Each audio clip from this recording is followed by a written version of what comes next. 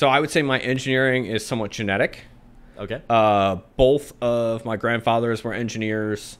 My one grandfather was literally a rocket scientist, like literally pictures of him standing next to Wernher Von Braun. And like, cool. you know, I don't even know if I should say this because I'll probably Smithsonian will come after me or something.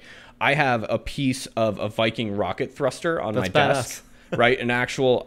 We think it's flight flown. I don't know. We didn't know my grandfather actually had it until after he passed away. But there was it was in a box with a note saying what it was.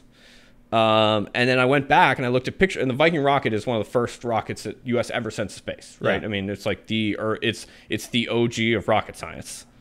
Awesome. You know, it's just post World War II, and so we pulled it out, and I took a picture of it, and I was able to identify in the pictures of the Viking rockets where this piece of the thruster was cut out. Oh, that's cool. So it like sits on my desk, right? So the history of engineering in our family is like...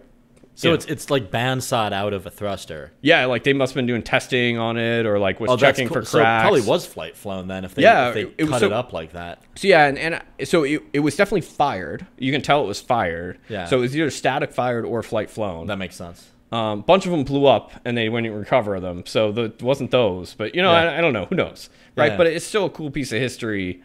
And just to know that my grandfather had a part in that is awesome, right? And just to have it on my desk when I'm working from home, it's like right there, like that's super cool. That's one of the coolest things.